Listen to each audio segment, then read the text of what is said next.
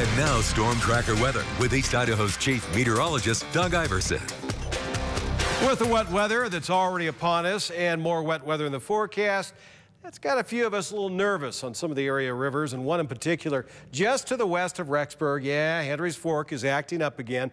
Right now it sits below flood stage. Flood stage is at 9.5 feet. It's at 9.2. It is possible with the rain and everything else we're getting that the river could rise to flood stage or above. And if that happens, flooding is certainly a possibility. Meanwhile, up in the mountains, we got white to show you. Winter weather advisories have been issued by the National Weather Service, of course, up in Montana, eastern half of Lemhi County, about 6,500 feet and above. So that's above salmon. Salmon, don't worry, but the mountaintops definitely getting some white. Yellowstone, the mountains around Jackson Hole, anywhere from 2 to 12 inches of snow until early Sunday morning. So this will be certainly a precipitation producer, if you will, liquid or frozen, depending on elevation. Right now, we're getting a lot of liquid out in the Arco Desert. You can see the flow, all of it moving off towards the west. And of course, snow in the mountains, snow levels have dropped already down to about 7,000 feet for the central mountains. So a watchful eye on that. We zoom out. The reason why our precipitation is coming in from the east is we have this area of low pressure, of course, counterclockwise flow around that, so it spins up through Utah and then spins back off towards the west. And what's interesting about this low pressure system, it's actually wandered away from the highway for the storms. We call it a cutoff low.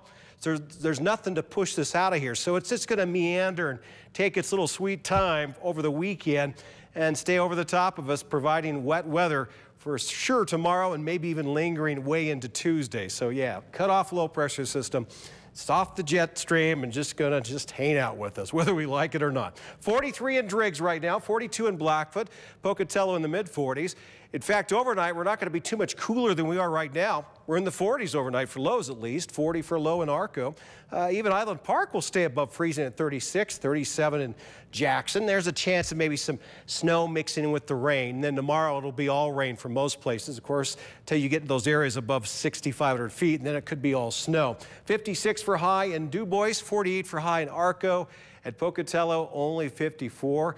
In fact, Rexburg will be 3 degrees warmer than Pocatello. Future trackers, we look ahead. Look at all that green. Rain for sure in the morning. We will get a little break around lunchtime, and then it starts to pick up again. And with that, yellows and oranges, a risk of some thunderstorms. Of course, there's the snow in the mountains as well. 7-day forecast for Pocatello. We'll try to see some improving weather on Sunday, maybe some actual sunshine. That'll be nice.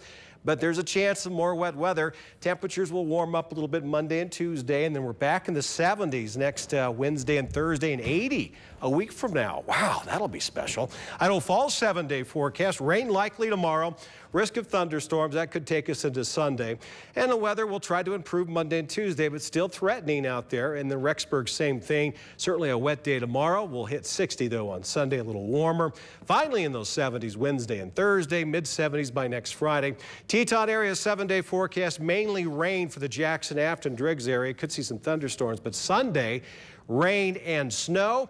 And then more rain Monday. Temperatures warm in the 70s by Thursday, and we'll back off a little bit once we get some sunshine on Friday. And for the Central Mountains, same wet weather, same pattern. We'll finally see dry weather by Wednesday. Highs in the mid-70s.